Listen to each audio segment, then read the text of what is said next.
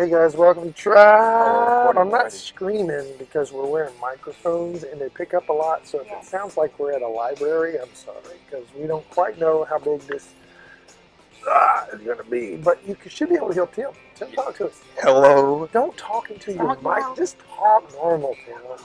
Don't. Hello. There you go. So Tim's back there. That way we can hear him. It doesn't sound like I'm dragging him like a trailer over the boat hitch. And Rachel's over here finishing up what we're going to talk about in this video. But before that, I'm drinking. I got creative today, guys. I got something different. No, I got my Americano. I got a white flat mocha honey almonds. Oh, hold on, let me check it. You don't know what you got. I forgot what it was. What was it? It's hold on. Damn. I told him it was a girl drink. Okay. No offense, girls. A honey almond milk flat white. See what I'm talking about? Anytime I say flat white when it comes to coffee, I think that's girl drink. But what does the flat white mean? Flat white is different from a latte. Okay. It has, to me, it has a stronger coffee taste, but it has more milk in it than a latte. It's less foam, less. And Rachel is drinking a decaf Mocha. mocha. And this is the final video in our series. This is number 4. And so what we're going to talk about today, we're wrapping it up. We're wrapping it up with team colors, team names, stuff like that. And just from the outset, let me be the one to say this. Whenever we send out teams, right before that, we will also let the students know when we arrive the rooming situations and the rooming list, because those things are kind of they're the last thing we do, and there's really no way to give you a heads up. And so when we get there, students find out their room assignments. We do everything in our power to get them in a room with a person they choose. Most of the time it works. I'd say most of the time it works. But we work on that stuff when we get there. But teams, though, what we do is we put all the people on a team. You get a leader. That leader will contact you in the next week or so and tell you, hey, you're on such and such a team, blah, blah, blah, and remind you of some of the things we're going to tell you on the video. But when it comes to teams, here's what we're asking. If for some reason when you find out certain people are on a team, or maybe a friend of yours, maybe not a roommate friend, but somebody you want them on your team, don't do that. It makes it confusing. Just go ahead and decide, I'm going to jump into my team. I'm going to love it. It's going to be awesome. You will meet new people on your team. And so that's one of the benefits. And so as we also go, we'll talk about how the tribe teams work. Because you need to know that. Because some people think that if they're on the team with someone or a whole team of people, there's a few people you don't know, you feel like, oh, we only gather a certain number of times during the day, right before our big events, right before we go to bed and stuff like that. But your Bible studies and all that stuff, that's somersault teams, and those are different. Yeah. All right, so just to say that. So Rachel, what are we talking about? So you want to do the teams first or the spirit teams? Let's do the teams first. Okay. Our teams is we usually assign a color to each team, and then also a thing. Like in the past, we've done sodas, cereal, fruits, vegetables, weird animals. Yes, just something for you to know. That's my team. And if you don't know where you are, you just say, I'm looking for the broccoli team. And so if you're at some of your but anyway. Or the narwhals. The narwhals were my favorite animal team we did. That was a fun one. Yeah, where unicorns go for vacation. All right, go ahead. But this year we decided to do weird instruments. Hey, because I'm a band geek. Yes. And I was so excited. But full disclosure, I played in the band. I played the drums in the marching band, and I was a band geek. Yes. My boys were band geeks. It was awesome. So we're excited. So what are they? So, do you want me to tell the colors? Yes. So we have the blue kazoos. The blue. Let's go. Wait, are all of these going to rhyme? No, just this one rhymes. I know, I wish they rhymed. The blue kazoos. Yep, that one. I believe it. That's the one thing I think every marching band should have. They should have a kazoo section. They would just be the humming behind everything. So awesome. And then we have the green maracas. Green maracas. Okay. And they shake things up. Oh, yeah. We have the orange tambourine. The orange tambourine. Those are drums for those. Those are drums with chingly-ching things on it. It's a fancy way to clap. It is a fancy way to clap. It's a sparkly clap. That's what it is. Then we have the yellow trumpet. The yellow trumpets. I played that instrument in band early, like in 6th grade. Nice. And then you know what? I had to give it up because I was not very good at math. And my mama said you have to learn how to do math. More than the trumpet. And I got kicked out of band. Well, I came back as a trumpet.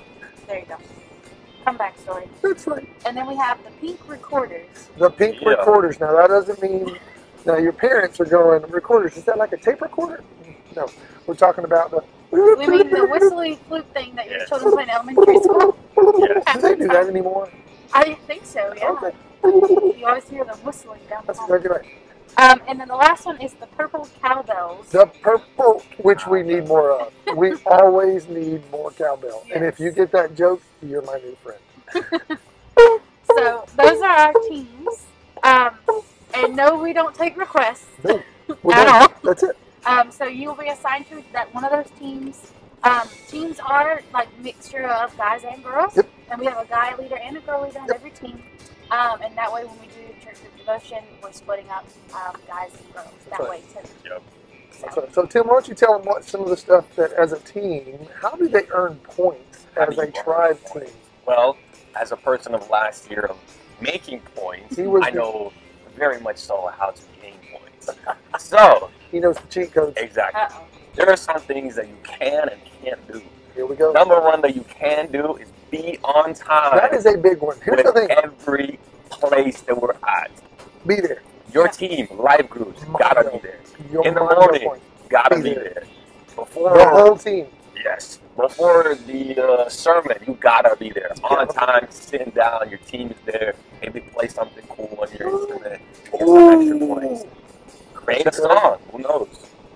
There you go. March in formation. Exactly. Yes. We usually ask you when, like, if it is a time to gather with your whole team, and you all are on time. That's hard to say. It is. Then you like sit down really quick so we know who got there first, and we record those points based on that. Yeah. So that's one way to get it. Another way to get it is to also help clean up. Yep. Be excited. Yep. You will find out in just a second. Spirit days, wearing things that has to do with your team.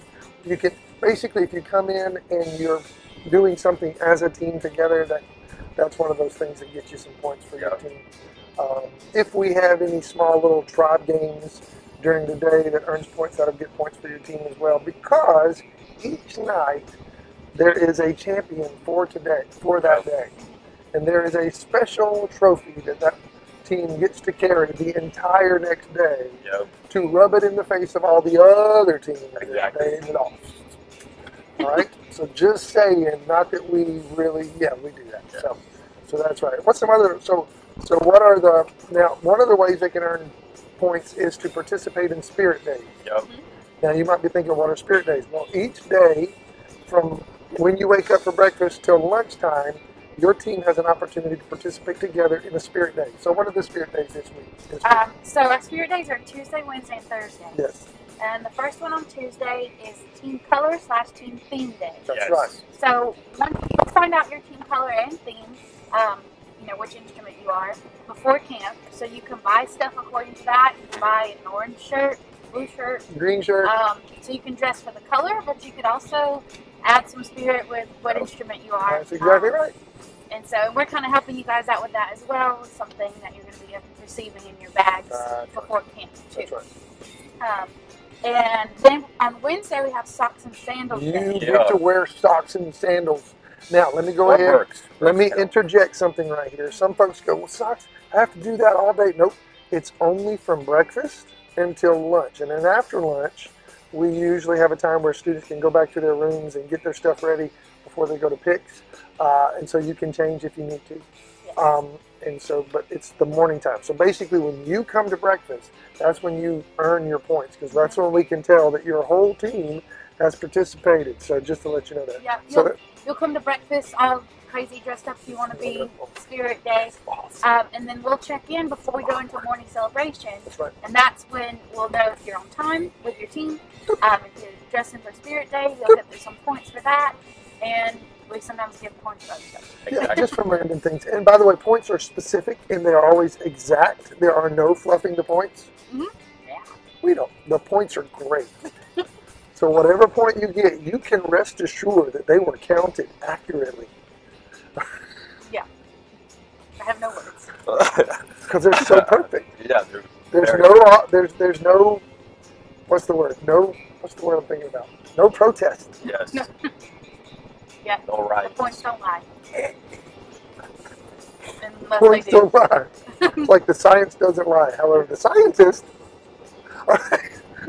Now, okay. Go Should we ahead. tell them about What's that? what we have? What we're gonna? No, not yet. Surprise. We have a Okay. surprise for you. Yes. When it comes to, we have a surprise that's never been given, and I'm super And that excited could about be it. for It could be. two of the. It could be for anything. Okay. You should keep them forever and pass them down to your grandkids. Oh, All This right. was very vague what we just talked about, Mhm. but that's what It's something every person's getting that we've never given before, and you literally will make everyone jealous who's ever been in Tribe Exactly. just by having it. But remember to wash them.